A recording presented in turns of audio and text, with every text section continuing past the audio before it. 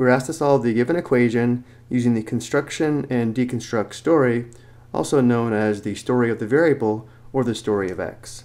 To begin, we will write the steps that form the construction of the equation based upon the operations being performed on the variable b. Then we'll write the deconstruct story, which are the steps that will undo the construction of the equation and solve for the variable b. So to write the construction story, we begin with the variable b.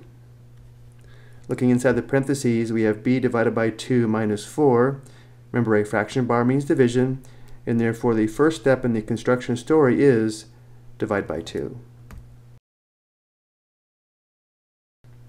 If we divide b by 2, this gives us the expression b divided by 2.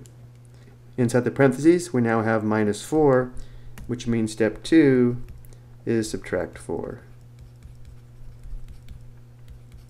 So if we subtract 4 from this quotient, we now have the expression b divided by 2 minus 4. For step 3, notice how this difference is being multiplied by negative 3. Step 3 in the construction story is multiply by negative 3.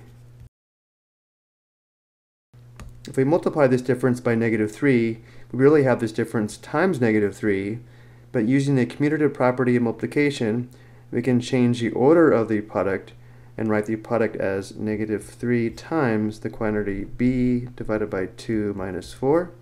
Going back to the equation, we have equals 5, which means the result of performing these operations on the variable is 5. So the result is 5, which gives us the complete construction of the equation, which is negative 3 times the quantity b divided by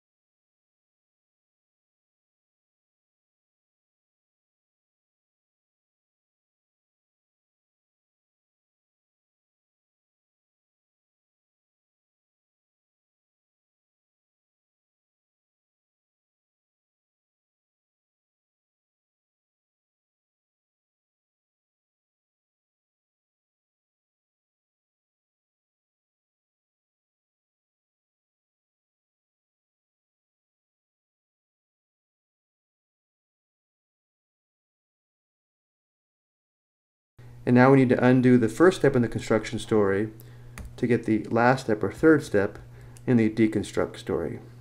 To undo division by 2, we multiply by 2.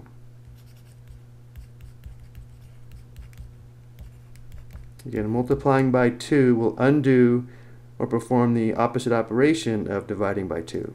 So these three steps will be the steps we perform on both sides of the given equation to get back to b or to solve the equation for b. So beginning with the given equation,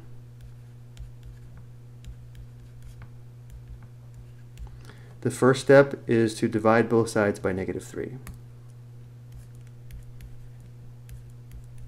On the left, negative 3 divided by negative 3 simplifies to 1. The left simplifies to b divided by 2 minus 4. On the right, we have negative 5/3. The second step to solve for b is add 4 to both sides.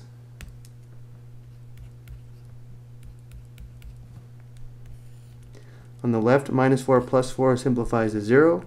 We have b divided by 2 equals, let's find the sum down here. We have negative 5/3 plus 4, or plus 4 over 1.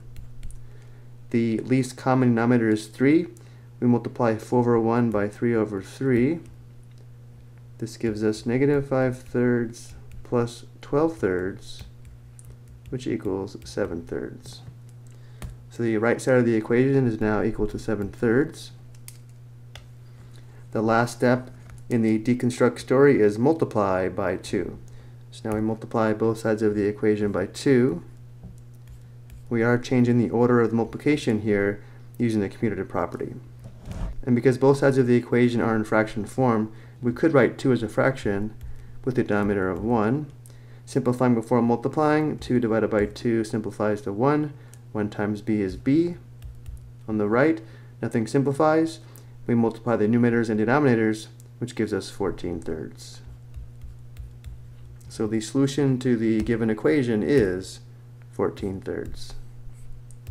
To verify this is the solution, we would need to substitute 14/3 for b in the original equation, then simplify the left side to verify it is equal to the right side of the equation, which is 5.